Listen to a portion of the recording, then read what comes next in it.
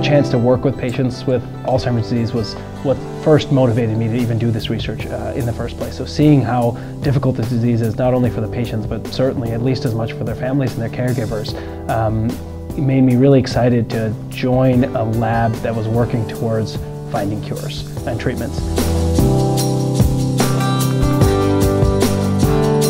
The funds have actually already been very useful for me. So a lot of the work I do involves developing new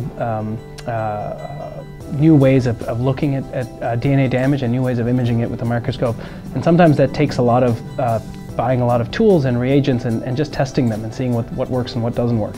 And so I've already been able to test a lot of antibodies, for instance, and to see how best to image, to view double-strand breaks in mouse and human tissue. And so I think, but sort of more generally, these funds are really allowing me to pursue the questions I have with the most current technology. The best reagents, and in the most rigorous way possible. And my eventual goal is to take this forward and to develop a larger, an independent research program that I can like start my own lab as faculty somewhere where I can still continue to see patients with dementia, but also have my own research group answering questions. One of the things I've become interested in since joining the lab is better diagnosis of Alzheimer's disease. So when patients come into the clinic, oftentimes when you're first seeing a patient, you have no idea what they have, and it can be really hard to make a diagnosis, especially if they're just developing some early symptoms. And if you want to start a treatment, ideally you want to start it as early as possible, so that the sooner we can recognize and diagnose things like Alzheimer's disease and other dementias, the sooner we can start treatment. So in collaboration with one of the genetics labs here at UCSF, I'm working on developing new ways to detect Alzheimer's disease and other dementias in the blood.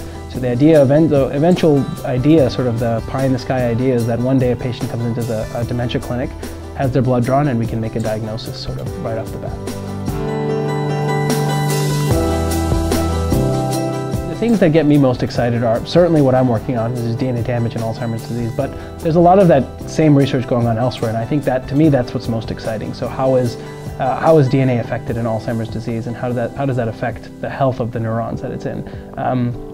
I think it's a pretty new area in Alzheimer's disease, especially looking at these double-strand breaks, the specific type of DNA damage, and I think it's an exciting area because I think it offers promise for a new way to intervene therapeutically.